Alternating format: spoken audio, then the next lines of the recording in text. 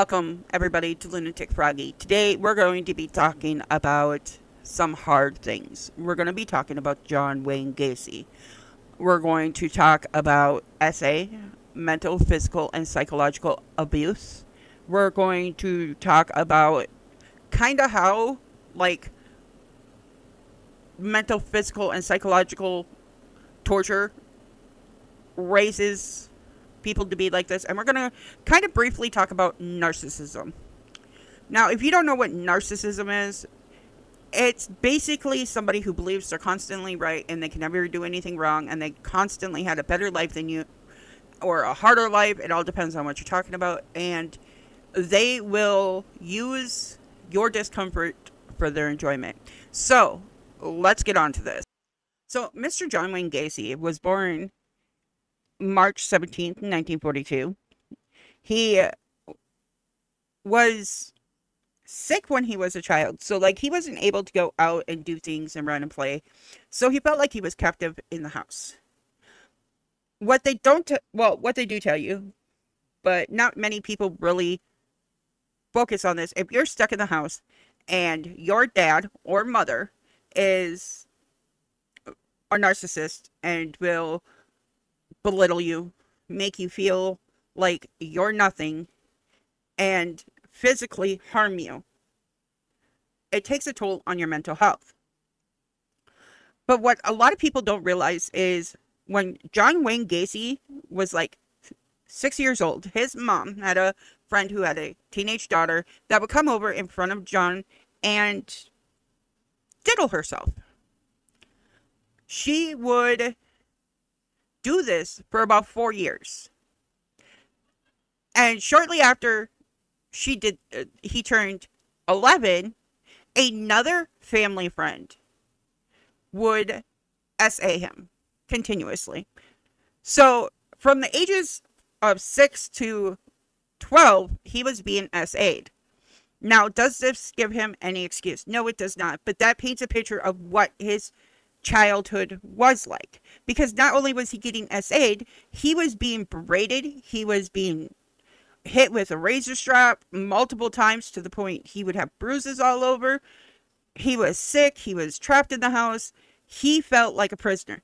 His father would constantly call him gay, stupid, things along those lines, berate him. And as his father's doing all this, he's also getting SA'd, so he never really came out to his family about it because, being SA'd was hard back in the old days. And not only that, he was a young child and nobody stood up for him. He had multiple surgeries between the age of 6 up. Between the ages of 14 and 18, he spent almost a year in the hospital. Which made him miss a lot of school. While he was laying in the hospital bed, his dad decided that he was faking it and outright screamed at him for faking it while in the hospital because they could never really figure out what was going on with him. He would have seizures and black out. It was just never a good thing. In 1960, at the age of 18, he started working for a Democrat Party, which really kind of made his dad mad, and his dad would call him a patsy and put him down. And then in the same year, in 1960, his father bought him a car. The issue with this is his dad would, if he didn't do what his dad wanted, his dad would take the car. So his dad would hold it over his head until it was completely paid off. Well, about 4 years after, or 2 years after he got the car from his dad, he left for Nevada with $136 to his name. Now, remind me, back in that day, you could get a full tank of gas, a pack of cigarettes, and a Budweiser, or a 24 pack of Bud for $5, okay? That's where nickel and dime bags actually played nickel and dime bags, because you could get them for a nickel and dime. But his father continuously used this car over his head, to the point where he took the distributor cap and held it prisoner for 3 days. So he ended up moving to Las Vegas with his cousin, and he worked as an ambulance service before transferring to a mortuary where he worked with dead bodies. He worked with them, absorbing embalming, and occasionally was a pallbearer. He ended up sleeping on a cot in the right behind the embalming room because he had no other place to go. So once he left there, he enrolled at Northwestern Business College. Uh, he graduated in 1963 and took a management training position with a shoe company in 1964. The company transferred him to Springfield, Illinois to work as a salesman and eventually promoted him to department manager. During their courtship of work, he ended up dating and getting engaged to Marilyn Myers. During the courtship of his relationship with Marilyn Myers, Gacy joined the local chapter of the JCs. The same year, he had his second homosexual experience, according to Gacy. A colleague piled him with drinks and invited him to spend the evening on his sofa and proceeded to do acts on Gacy as he was drunk. So he was essayed for the second time by a male in 1965. By 1965, Gacy had risen to the position of vice president. Now, Gacy and Myers, now remember, her name is Marilyn Myers. Gacy and Myers married in 1964. And Myers' father owned KFC restaurants all throughout Iowa, so he became a management at one of these restaurants, and he would get $15,000 per year, which is about the equivalent of $153 or $153,000 nowadays. So he was making bank for that employment. He had a son in 1966 and a daughter in 1967 with his wife, who was not head over heels about it, but it is what it is. Now, he is like way up there in the JC chapters. He's kind of like the CEO. He's, been up there. He'd always bring Kentucky Fried Chicken to the events because, he got his daddy-in-law owned it, so they would always call him the Colonel. In 1967, Gacy essayed a 15-year-old by the name of Donald Voorhees Jr., the son of a local politician. Gacy would lure Voorhees Jr. to his house with the promise of showing him heterosexual stag films, basically porn. Regularly played it at JC's events. Gacy piled Voorhees with alcohol to the point where he was like, yeah, not all there. And then he would they would get engaged in oral sex on both of them. So that is the very start of where, he starts his victims as an adult. I will clarify. As an adult, he started essaying his victims in 1967. His first victim was Donald Voorhees Jr. Over the next following months, Gacy abused several other youths, including one whom he encouraged to have sex with his own wife before blackmailing him into performing oral sex with him.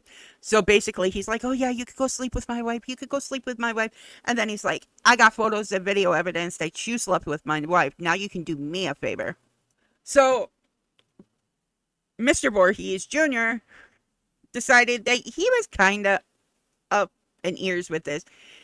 And in March of 1968, Voorhees told his father about the essays. And a lot of times, Gacy wasn't stupid. He would give them $50. He paid them all $50. Just so that way he could be like, oh yeah, it was scientific research. Or I paid him, he was a prostitute. So John Wayne Gacy ended up getting charged and was demanded to take a polygraph test. And the results of these tests indicated of deception, which basically John Wayne Gacy lied. Gacy publicly denied any wrongdoing and insisted the charges were political motivated, basically saying, I didn't do nothing. It's because we're running against each other. I did nothing. And then he was charged and convicted. On August 30th, Gacy promised one of his employees, 18-year-old Russell, $300 if he physically assaulted Voorhees in the effort to discourage the boy from testifying. So then he ended up getting charged with tampering with a witness. But yeah, they beat Voorhees up pretty bad, but Voorhees escaped and reported it. On September 12th, Gacy was ordered to undergo a psychiatric evaluation, and 2 doctors concluded that he had antisocial personality disorder. So, yeah, the clinical term for sociopathy and or psychopathy. So basically he was, back then, you got to remember that they didn't have like all of the information that they do nowadays, but basically they found him as a psychopath. Which is true. He is kind of psycho. So at that point in time, they should put him in a mental hospital and threw away the key.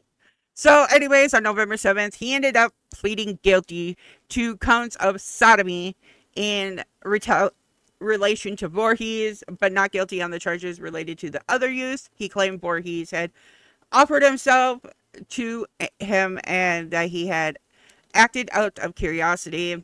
The other ones he claimed that there was nothing there, but his wife left him with his children. So his wife was like, yeah, no, homie, we're getting the fuck out of here. You're not going to be doing this shit. So shortly after he got out of imprisonment, he ended up moving back to Chicago, which he was granted parole with 12 months of probation. So he only served 18 months of a 10-year sentence. Go figure. In Chicago, on February 12th, 1971, Gacy was charged with sexually assailing a teenage boy who claimed that he had lured him into his car at the Greyhound terminal and drove him to his house, where he attempted to force the boy into doing unspeakable acts. He ended up fleeing and filed a... Yeah, he basically was like, hey, he did this. So John Wayne Gacy was like released of that because the court case was dismissed because the boy didn't appear. On June 22nd, Gacy was arrested and charged with aggravated SA and reckless conduct in response to a complaint filed by a youth who claimed that Gacy had flashed a sheriff's badge, lured him into his car, and forced him to perform oral on him. These charges were dropped after the complainant attempted to blackmail Gacy. The Iowa Parole Board did not know none of these incidents because, again, they were all dropped. With financial assistance from his mother, Gacy bought a ranch-style home in Norwood Park Township, Illinois. Which, damn, get him away from there. So in 1971, Gacy decided he was going to try and get married again. He and his mother moved into the house that they bought in Illinois, and he got engaged to Carol Hoff, whom he'd been briefly dating in high school. Carol and her 2 youngest daughters from Gacy's previous marriage moved into the house soon after. They were married on July 1st, 1972. Gacy's mother moved out of the house shortly before the wedding. Thank goodness. By 1975, Gacy had told his wife that he was bisexual, which is like not a big deal nowadays, but back in those days, that was a big thing. And there's still a lot of misunderstanding and homophobia when guys come out as bisexual, which is really stupid. He ended up building his construction company, and by 1975, PDM was expanding rapidly, and Gacy was working up to 16 hours a day. So basically, he worked and slept. Go figure. But now, PDM is where he would hire these teenage boys that were coming into play, and he would do unspeakable acts to them. The annual revenue was over $200,000 in 1978, which is a lot of money nowadays. Throughout his membership of the local Moose Club, Gacy became aware of the Jolly Joker Clown Club, whose members regularly performed at fundraiser events and parades, in addition to voluntarily entertaining children in the hospital. And Gacy decided that he wanted to join this club. So he became Pogo the Clown and Patches the Clown. Now, Pogo the Clown was happy-go-lucky, and Patches was more serious. He seldom earned money for doing this. He just had a fun time being a clown because he is a clown. And part of the reason is because he felt free being a clown and volunteering and being funny and all that stuff. So, he ended up using a lot of the PDM workers to do things on him. And this is how he managed that. Much of PDM's workforce was high school students and young men. He really liked to go for the gold on that one. Now, he would hire people that were easily manipulated, and I'm going to put it that way very nicely, because think about it, most young boys and teens are easily manipulated into doing things that they don't want to do, just so that way they could get views or, you know, extra work or extra money. So in 1973, Gacy and a teenage employee traveled to Florida to view a property Gacy had purchased. While there, Gacy raped the employee in their hotel room. After returning to Chicago, the employee drove to Gacy's home and beat him in his front yard. Gacy told his wife he had been attacked for refusing to pay him for poor quality painting work. That was Gacy's excuse, even though he physically essayed a teenage employee. In May 1975, Gacy hired a 15-year-old, and 2 months after he hired him, he would again lure the young man into his house, and they drank 2 bottles of wine. Then they watched some corn videos before Gacy wrestled with him on the floor and cuffed his hands behind his back. One cuff was loose enough that he was able to Anthony, which was the young boy, was able to free his arm while Gacy was out of the room. When Gacy returned, Anthony, who was a high school wrestler, wrestled him and obtained the key and got the cuffs off and cuffed Gacy behind the back. Gacy threatened Anthony, then calmed down and promised to leave if he was freed, and he did leave and never made another attempt on Anthony. On July 26, 1967, Gacy picked up an 18-year-old hitchhiker and did the same thing.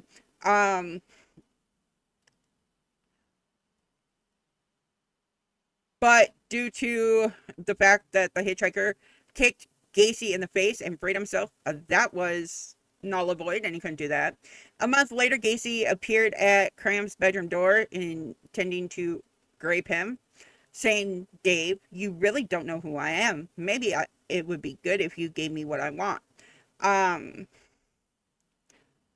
Cram resisted straddling Gacy, who left the bedroom, stating, "You ain't no fun." Cram moved out on October 5th and left PDM, although he periodically worked for Gacy over the following 2 years. Shortly afterwards, another employee, who was an 18-year-old, Michael, moved in, which, again, he would use, "Oh, you can move in with me." He worked with PDM since May 23rd, 1967. He lived with Gacy until April 1977. Now, Rossi, which is it's Michael Rossi, he would go around and help Gacy with clowning at grand openings of businesses, as Gacy was Pago and Rossi was Patches. Now, this is where Gacy got into the first homicide. Okay. McCoy, so Timothy McCoy lived with Gacy. He picked him up at the Greyhound bus station, and McCoy got up to make Gacy breakfast. Now, Gacy claimed that when he woke up early in the morning, McCoy was standing in his bedroom doorway holding a knife. He jumped from his bed and McCoy raised both arms in a gesture of surrender, accidentally cutting Gacy's forearm.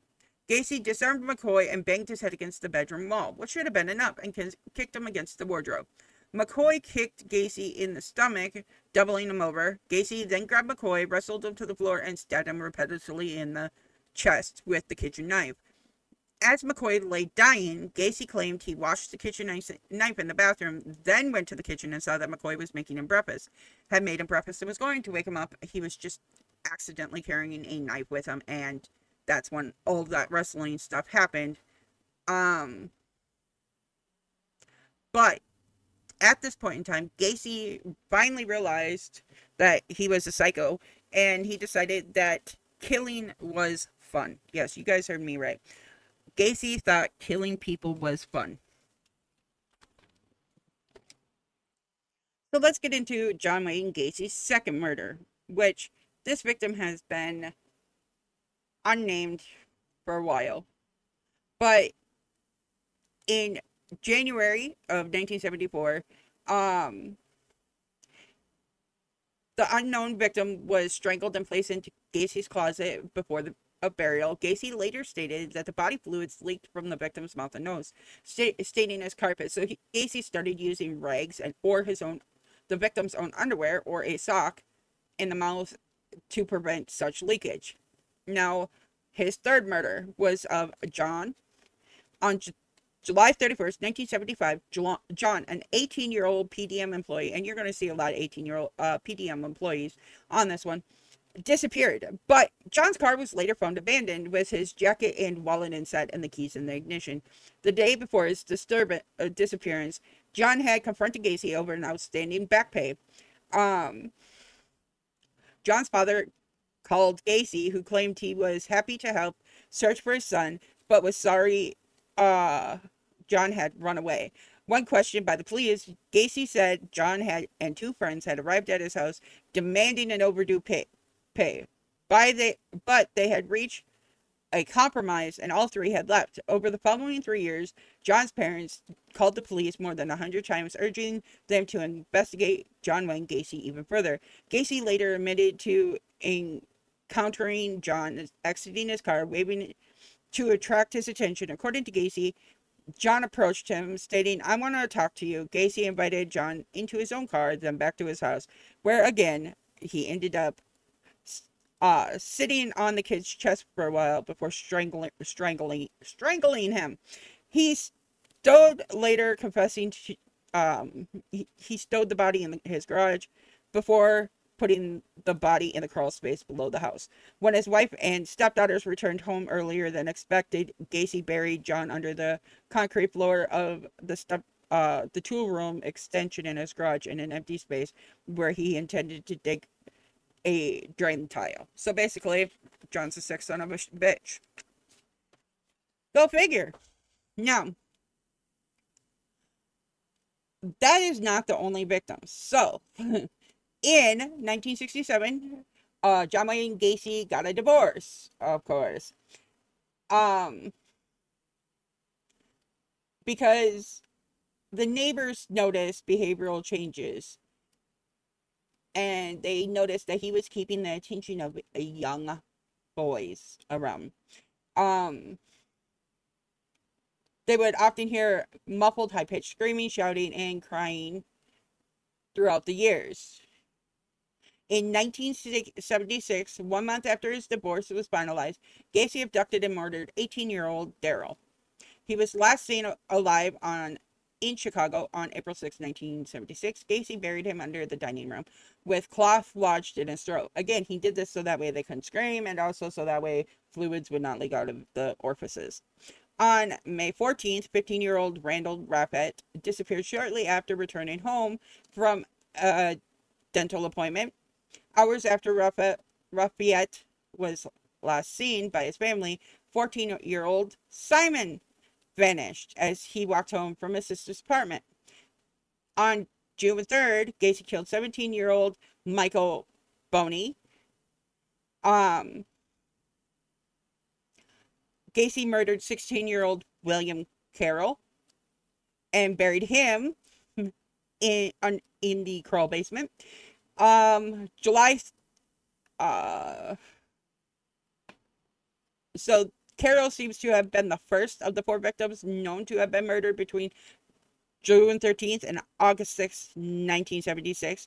3 were between 16 to 17-year-old, and one unidentified victim appeared to have been an adult. So 9 chances out of 10, they're talking 18 to 20 years old. On August 5th, 16-year-old James was last known to have phoned his family, possibly from Gacy's home. Once again, they didn't have all the modern technology that we do nowadays. His body was buried in the crawl space beneath 17-year-old Rick Johnson, who was last seen alive on August 6th. Gacy is thought to have murdered 2 unidentified males between August and October 1967. On October 24th, Gacy abducted and killed teenager friend Kenneth Parker and Michael Marino. The 2 were last seen on Clark Street in Chicago. 2 days later, 19-year-old construction worker William disappeared after informing his family he was attending a party. Bundy died of suffocation. Gacy buried the body beneath his master bedroom. Bundy had apparently worked for Gacy. Between November and December of 1967, Gacy murdered 21-year-old Francis Alexander. His last contact to with his family was a phone call to his mother sometime in November. He was not reported missing, as his family believed he had moved to California shortly thereafter, probably because Gacy told them that.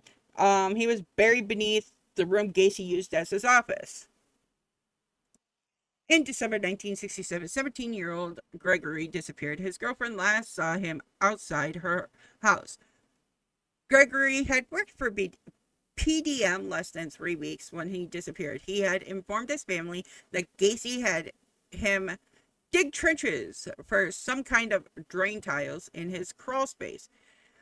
Gregory's car was later found abandoned. His parents and older sister contacted Gacy about Gregory. Gacy claimed that Gregory had expressed a wish to run away from home. He also claimed to have received an answering machine message, say that 5 times fast, from Gregory shortly after he had disappeared. Of course, the message was not there. Okay, so in 1977, John Wayne Gacy took John, who was again buried in the crawl space. He took another John, who was 20, Matthew Walter Bowman, July 5th, 1977, Robert Edward, who was taken on September 15th, 1977, Jonathan Anthony, who was 19, on September 25th, 1977. Russell Lloyd Nelson, who was taken on October 17th, 1977. Robert David Winch, who was only 16, who was taken on November 10th, 1977. Tommy Joe Boiling, who was taken November 18th, 1977. They were both killed September 11th, 1977. David Paul and William Wayne were taken December 9th, 1977 and February 16th, 1978. Timothy David, who was taken in between July 16th to the 23rd of 1978, but this body was in Des Plaines River. Frank William, who was discarded in Des Plaines River in November 14th, 1978. James Mazza, who again was discarded in the river but was taken on November 24th, 1978. And Robert Peast, who was taken December 11th, and the body was found in Des Plaines River. Now, John Wayne Gacy had a total of 33 bodies. Most of them was buried in the crawl space. One was in the garage, one was in the dining room, but a lot of them were buried in the crawl space underneath the house, except for the last 4 bodies, probably because he had no more room. But now let's talk about this crawl space. Cook County Medical Examiner Robert supervised the exhumation of the victims' bodies in the crawl space. Um, each body was given an identification number. That's how many bodies were under there. The first body was recovered from the crawl space, was assigned a marker, and then they just mark each like body. So you got to think there's a lot of bodies under there. There was 29 bodies buried underneath this crawl space. And what he would do is every time that he would bury them, he would add lye to keep it so the house wouldn't smell, which also helped with decomposition of the body. Now, the victims that were found in the river, they were like 6 to 12 miles down the river from where he dumped them. So it was kind of hard to identify them as John Wayne Gacy's, but now there are 5 victims that nobody knows whose body they are. And one of those victims was actually buried in the backyard and not under the crawl space. So to those 5 that were never identified, it would be wonderful if they actually would be identified. Now Gacy did have a couple more additional possible victims. Like they can't determine if he did it or not did it.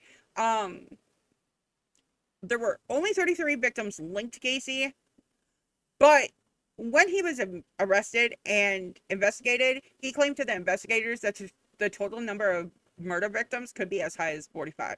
So either there's a lot more bodies underneath the crawl space, or there's a lot more bodies that were already found or in the river that, you know, they really couldn't link to him. And despite DNA and dental tests conducted between 2012 and 2016, the bodies found in the common graves in Gacy's crawl space, there was like no hit markers on them.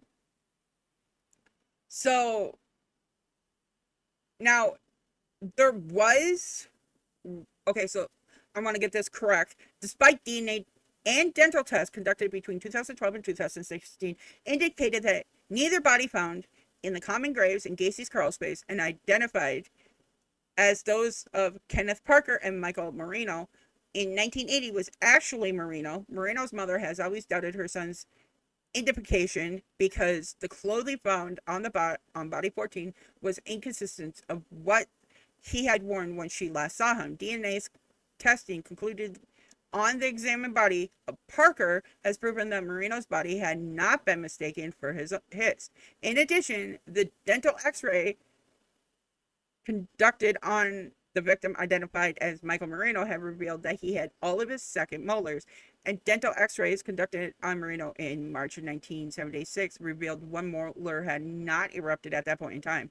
The original identification of the body has been disputed because of the exhumed body had neither an upper nor lower jawbone. Nevertheless, the orthodontist who had identified Marino's remains had stated in his conviction in the accuracy of his finding. So there is a little bit of dispute between the DNA, and even though like the DNA says it's him and the dental says that it's him, the boy's mom is like, yeah, no, that's not him.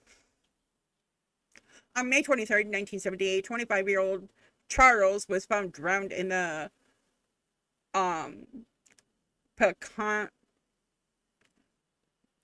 was found in a river near Freeport, Illinois. He had been missing since May 13th. He was also an employee of PDM and had been linked to the initial investigation of Gacy after Michael informed investigators of both Gozik's disappearance and Hatala's death. Moreover, Razi has stated that Hatala was known to have conflicts with Gacy, and when he had failed to show up to work, Gacy had informed him and several other employees that he had drowned. At the time of Hatala's death, no more bodies could be stored in Gacy's crawl space, which leaves the possibility he had to dispose of the body in the river. However, Des Plaines authorities had contacted Freeport during their investigation into Gacy and were told that he had fallen to his death from a bridge. Which, I mean, that ain't hard to do. I mean, this police officer is stupid. Retired Chicago police officer Bill stated he had reason to believe that there might be more victims buried in the grounds of the apartment building on West Miami Avenue in Chicago, where Gacy had been a caretaker for 70 years. They observed Gacy holding a shovel early in the morning. When Dorsch confronted him, Gacy said he was doing work that he was too busy to do during the day. The cop also said that several other residents of West Miami Avenue stated that they had seen Gacy digging trenches at the property in the early to mid 1970s, so there may be more bodies buried there. Now, you would think, how is Gacy getting away with this? Some people believe that there was accomplices that helped Gacy get away with this. In 1980, Gacy informed the FBI that 2 or 3 PDM employees had assisted in several murders. The FBI, Robert, we're going to call him Robert, believed there was unexplained avenues to the case and that Gacy had killed more than 33 victims in multiple states. Gacy neither confirmed nor denied Robert's suspicions. Of course he did. He likes fucking with the police. Jeffrey, who had been assaulted and tortured by Gacy in March of 1978, was admitted that at one point during his ordeal, a young man with brown hair had watched his abuse and that he had saw a light come on elsewhere in the house. So other people knew of what Gacy was doing and not one of them gave a rat's ass. So Mr. John Wayne Gacy has formally passed away. Thank the great heavens. He is a serial killer, and I hope you all enjoyed this. And remember, just because they're a clown doesn't mean they're funny. I hope you have a great day. Love you all. Have a great day. Bye!